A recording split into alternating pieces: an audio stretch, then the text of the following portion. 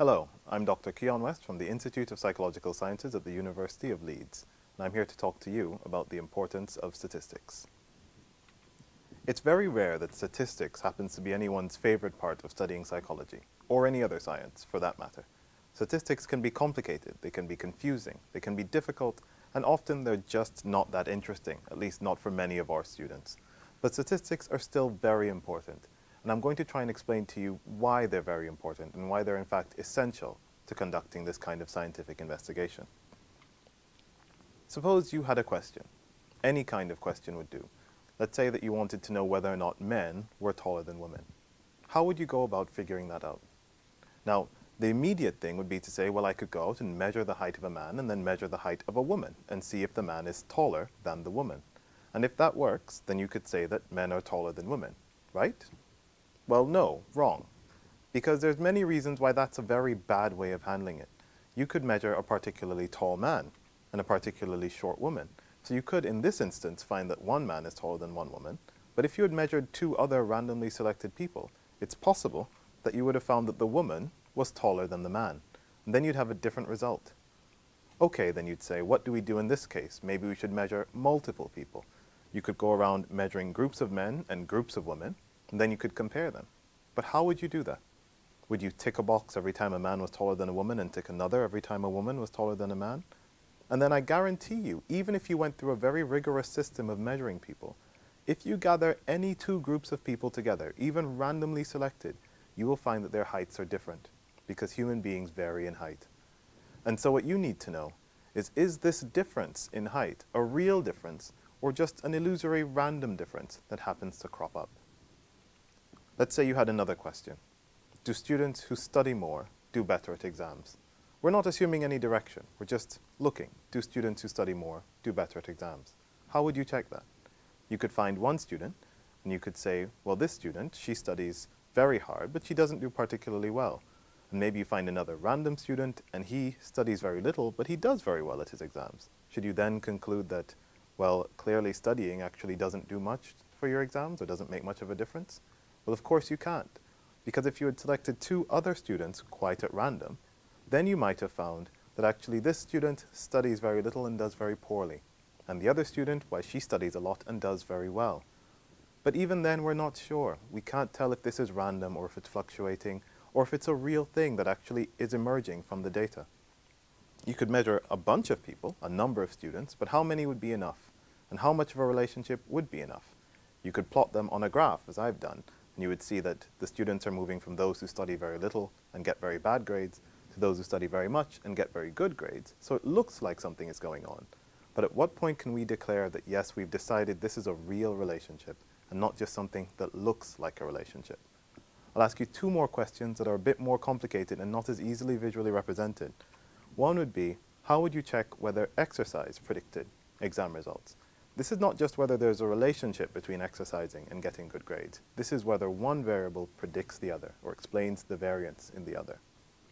Or an even more complicated question, what if you wanted to know how exercising and going to parties influence exam results together? That's a bit of a tricky one to visualize, because it could just be that exercise predicts better grades and partying predicts better grades. Or they could interact with each other in some way, so that one predicts more, one predicts less, and that they balance each other out in some places and actually make each other stronger in other places. This is a very complicated question, and it's not that straightforward to get it into our heads, and it's definitely not that straightforward to check by simply putting data points on a graph. So if you have all these questions, you have some very specific questions about the data that you need to have answered before you can decide whether or not any of these relationships are real and whether or not any of these relationships are meaningful. You have questions like, how many data points do you need?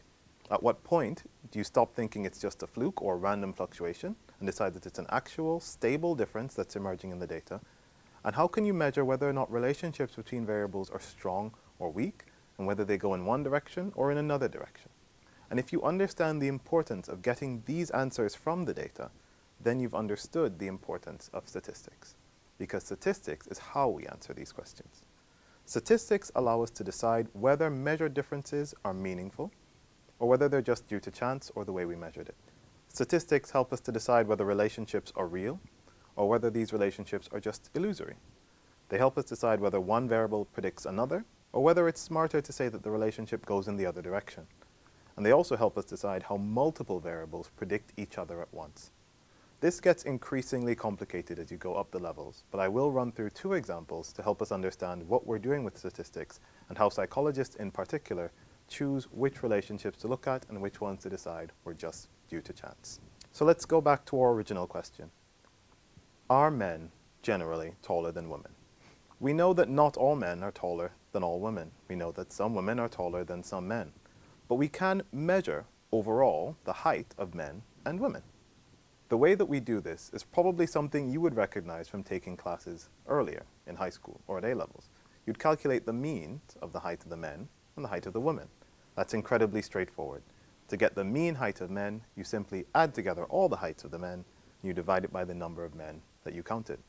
To do the same thing with the women, to get the mean for the women's height, you add together all of the heights of the women, divide that by the number of women that you measured. Now that's very straightforward. But as I said earlier, if you get any two random groups of people, even if both of these groups are composed of men or both are composed of women, there will be a difference in their heights because of the normal fluctuations. So there will be a difference in the means as well. How then do you decide whether this difference in means is a meaningful difference in the means? To do that, because we're taking two independent samples, psychologists would probably use an independent samples t-test.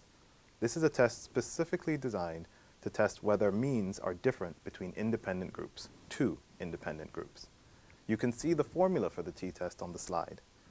It involves subtracting the mean height of one from the mean height of the other. So in this case, we could say hypothetically, subtract the mean height of the men from the mean height of the women, or subtract the mean height of the women from the mean height of the men.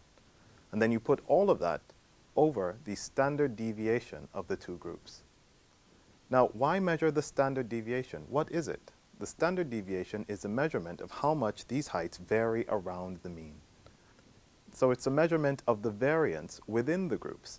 And you always divide the variance between the groups, which is what we have on the top, with the variance within the groups, which is what we have on the bottom. And in general, if you find that the variance between the groups is large and the variance within the groups is small, then you say that you have a meaningful difference. But we're still not done. We have a t-value, and that's a good value. Now we have a good idea of whether or not this variance means something, but we still don't have a cutoff point. We still have no way of deciding this much is significant for us and this much is not significant for us. This much we'll ignore. Psychologists have chosen a point, and in order to get to that point, you need to calculate the p-value or to find the p-value. That's relatively easy to do, and there are tables that convert t-values to p-values and other values to p-values as well. They're easy to find. All you have to do is take the t-value and find the corresponding p-value. And once you do that, then you can decide, is it significant or is it not significant? Psychologists have chosen a cutoff point. For us, the cutoff point is p equals 0.05. To understand the meaning of that point, you need to understand what the p-value actually represents. The p-value represents the likelihood of finding that difference if, in fact, there were no real differences. If it was just by chance and you measured two groups randomly, how often would you find a difference that was that big? How often would you find that the variance between was bigger than the variance within to that extent? We've chosen 1 in 20, or 0.05, as our cutoff point. Now we know that's not perfect, and we know it's a bit arbitrary. Maybe something that would only happen once every 19 times would still be interesting, and we account for that.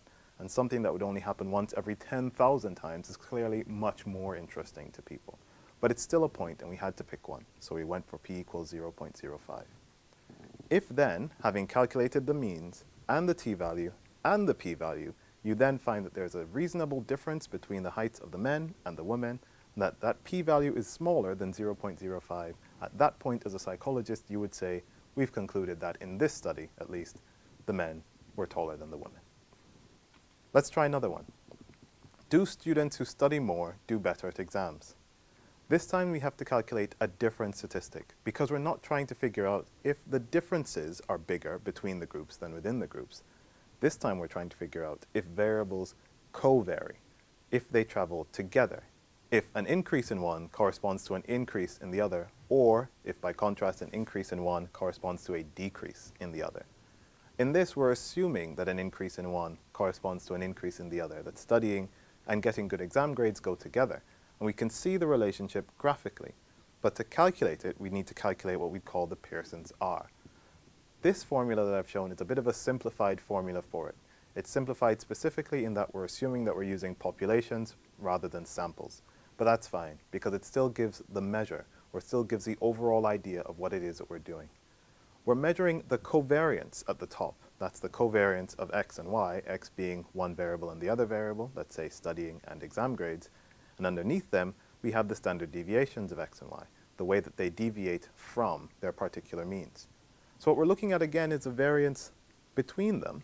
We're looking at how much they vary together, and the variance within them, how much they vary individually, whether they just vary. And if that white noise at the bottom is bigger than the covariance at the top, we say it's not a meaningful relationship.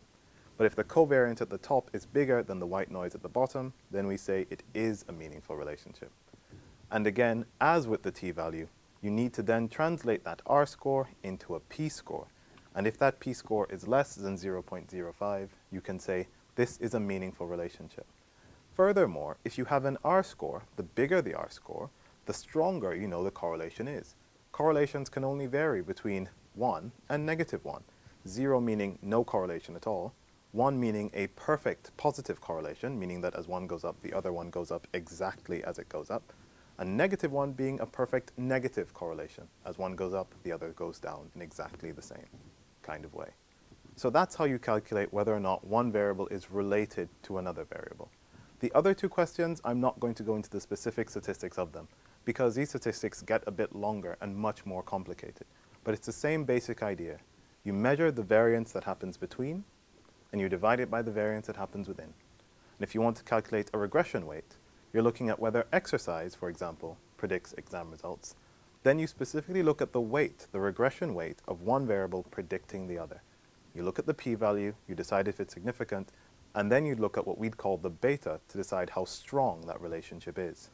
For the other one, the much more complicated question, how do exercise and parties together predict exam results, in which one could be going up and the other could be going down and they could be interacting? We have to do an analysis of variance, which is insanely more complicated but adds up to more or less the same thing. And this will allow us to see whether both have positive effects, whether both have negative effects, whether one only has a positive effect when the other one isn't taken into account. That's what we call an interaction. This gets really interesting, and for us, it's kind of exciting. And this is how statistics help us figure out any number of variables. In another way that I won't even put up on a slide, because it's much more complicated, it's called structural equation modeling. We can simultaneously calculate the relationships between many different variables at once. You can have tens or hundreds, if you're particularly crazy, of variables in one particular equation. You put them all together, you could see, does this predict that while that one is predicting this? We think that's cool. Hopefully you do too. But it's the way that you can figure out whether exercising and studying and partying and drinking and the number of friends that you have all predict your exam results, and whether exam results and the ownership of a car and the number of parties you go to and the amount that you exercise predict how happy you feel. And you can do that all at once using this one particularly large set of equations. So that's really fun.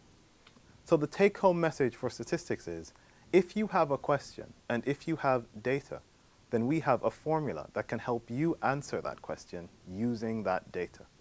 Statistics can be difficult, they can be confusing, and they can be complicated. But statistics allow us to measure the relationships between multiple variables to decide whether or not those relationships are real or illusory, and to decide how strong or how important those relationships are. And with that, thank you very much. I'm Dr. Keon West from the Institute of Psychological Sciences at the University of Leeds. That was the importance of statistics.